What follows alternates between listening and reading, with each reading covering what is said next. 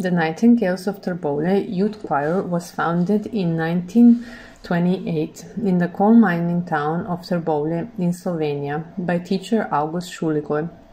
Most of the children came from poor mining families.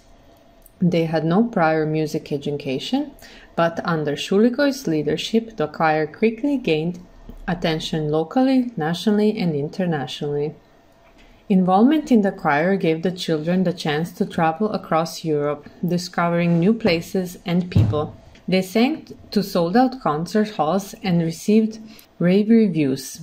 Important composers of the day wrote songs for them. Within 5 years, the choir had performed in towns across Slovenia, Croatia, and Serbia. In 1933, they toured Czechoslovakia and Austria, including a performance at the Vienna House of Music. In April 1936, the choir took part in the first International Congress for Modern Music Education in Prague, alongside groups from 13 countries.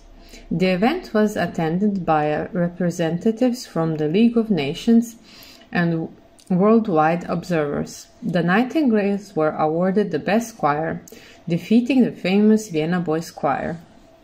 In 1938, the Nightingales of Târboule performed a special concert at the studio of Radio Ljubljana. The concert was broadcast live by the American Columbian Broadcasting System to over 3 million students at schools in the USA.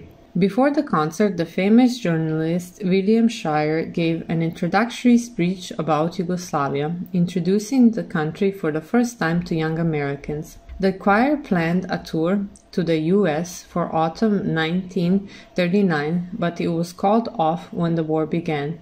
When US President Bill Clinton visited Slovenia in 1999, he was given a recording of the 1938 radio broadcast by Slovenian President Janez Drnovšek.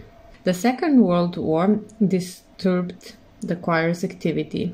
The conductor August Šuligoj was deported to Serbia with his wife. Some of the children joined the Slovenian partisans, the anti-Nazi resistance movement.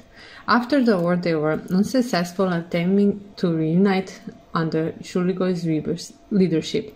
Eventually, a new choir was formed called Slavski, which still exists today.